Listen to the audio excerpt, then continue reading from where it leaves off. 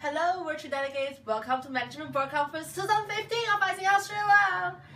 I'm your Agenda Manager, Flora Liu. I'm MCVPTM of IC Australia 1516.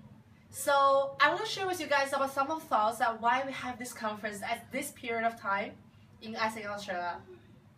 So the purpose of this conference is that we really want to, throughout the conference, reconnect our membership back to the clarity and personal inspirations of why we do what we're doing, of how much impact we want to achieve, and about why ISAC exists in Australia. And also, we want to shape the kind of culture of achievements throughout the conference, not only within this delegation, but also in the whole membership of ISAC in Australia.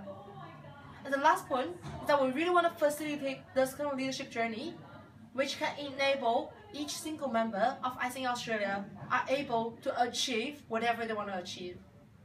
So based on those three blocks, we have our agenda was designed.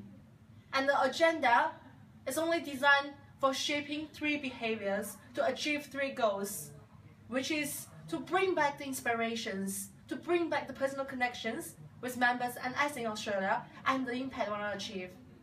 And also to shape kind of growth mindset, to make sure that everyone is able to think in the big picture, is able to be very solution oriented, and is able to come up with solutions by themselves. And the last part is that we hope that throughout the whole conference experience, no matter people in this conference and people outside the conference is able to achieve their performance, their target, their visions, as well as the impact we want to make. And that's why we have this conference here. So, ready to join us?